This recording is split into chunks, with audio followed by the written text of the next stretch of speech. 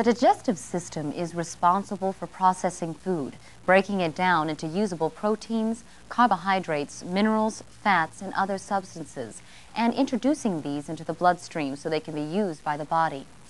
These substances provide the raw material for building, repairing, and controlling your body's systems.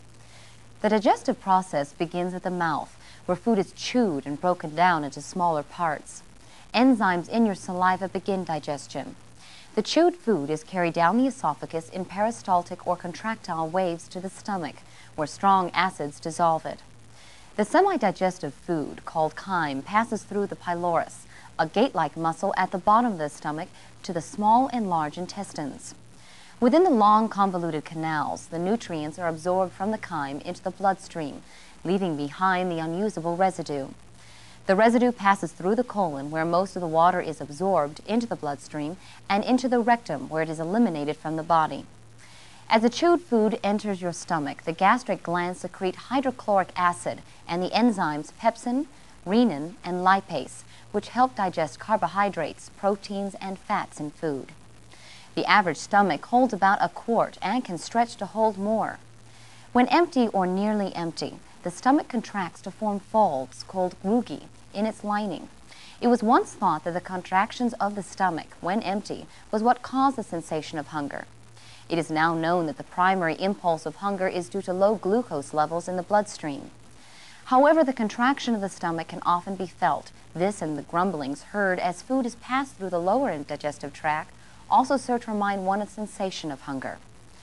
The small intestine is responsible for completing digestion and for absorbing the usable products into the bloodstream. It is a coiled, narrow tube about 20 feet long.